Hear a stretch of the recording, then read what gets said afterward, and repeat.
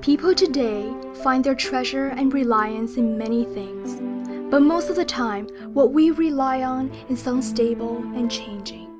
Wealth can disappear, entertainment is fleeting, loved ones must one day leave us. Jesus said, "Do not lay up for yourselves treasures on earth, where moth and rust destroy and where thieves break in and steal, but lay up for yourselves treasures in heaven, where neither moth nor rust destroys, and where thieves do not break in and steal. For where your treasure is, there your heart will be also." Hopefully, we too can come to realize how great a treasure and blessing it is to know Jesus Christ and have a relationship with Him. In Christ, we can find lasting love, joy, and peace in our lives. How great is this treasure?